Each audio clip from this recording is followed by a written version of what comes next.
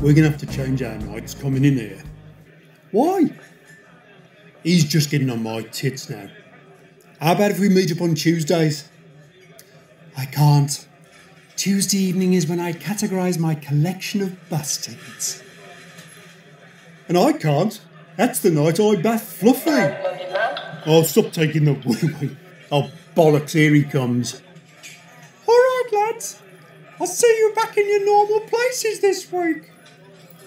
Yeah, we did try hiding on the roof, but our points kept sliding off.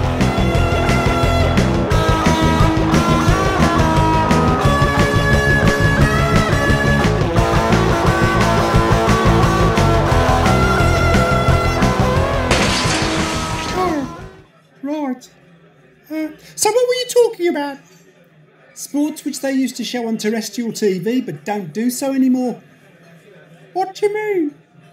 Well, things like Australian rules football, Gaelic football. Oh, and what was the one where they played with hockey sticks? It wouldn't have been hockey by any chance.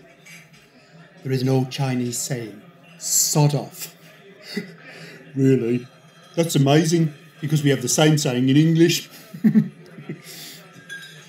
I think you're referring to the game of hurling. Ah, that's it. It looked a very vicious game to me. There was one I used to enjoy watching, sumo wrestling. Oh, that was good. The size of some of those blokes. Wow. Sumo wrestling? Hadn't that used to be on the television? They used to show it on Channel 4. Back in the 1990s. I didn't know that. Well, perhaps you were on there, and we didn't realise it at the time. I may have been. I used to be a sumo wrestler. I was very popular. Oh, please tell me he's joking. No, it's true. Look. Here's a picture of me. I don't believe this. Which one are you, then? The one with his back to us, or the one that looks like he's letting out one almighty fart? The one with his back to us. I wouldn't break wind in front of other people. He looks nothing like you. Well, of course, I was a lot bigger in those days. So what weight were you at your heaviest? Oh, I was probably about 50 stone. Well, you've certainly lost a lot of weight since then. I went on a diet. How long for? About a month or so. So what name did you fight under? I could make suggestions. How do you mean? Many sumo fighters used to fight using a nickname. I remember one massive bloke fought under the name of Dumper Truck. Oh, they just used to call me Steve. Did you fight against any of the famous wrestlers? Oh, yes. Well, like who? There was a man called Tang, and there was another one called Ming. Those are Chinese names. In fact, they were Chinese dynasties. Well, yes, I know, but they were good fighters. But isn't sumo a Japanese sport? Well, normally, yes, but they used to have people from other countries. That's right. I remember seeing some pygmies from Africa on there. So why did you give it up? Well, they didn't have any fish and chips in Japan, and I was missing them, because they're on the list of my 4 favourite meals. What a tragic loss to the sport.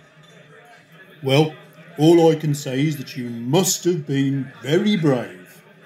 Oh, I was. I'd fight anyone. No. What I meant was, you must have been very brave to have your balls cut off. What? They cut off the balls of sumo wrestlers. It's to help them put on weight, and also because there wouldn't be room for their balls in that small pouch they wear. And to show the wrestlers' bravery. It's all done without an anaesthetic. Ouch! It must be terrible having to go through life without any balls.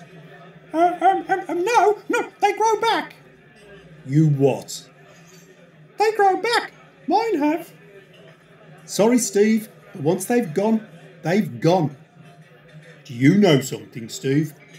I reckon you're telling porkies. No. I reckon you never were a sumo wrestler.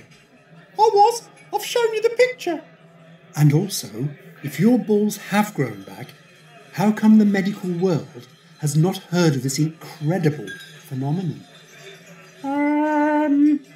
Well, come on, get your tackle out. Let's have a look at these wonders of nature. Oh gosh! Is that the time already? I'll have to go. I've got to change the duvet cover on the bed. Wank stain from your new balls? Anyway, I won't be seeing you for a week or so. I'm going to stay with my friend John in Burnley. We're going to have days out. It's going to be real fun. Bye, lads. Yep, sayonara, Steve.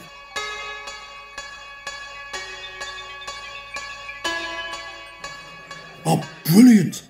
We won't have to put up with him for at least a week. There is a God after all. Anyway, Paul, it's your round. Champagne to celebrate? I am the living proof of the love that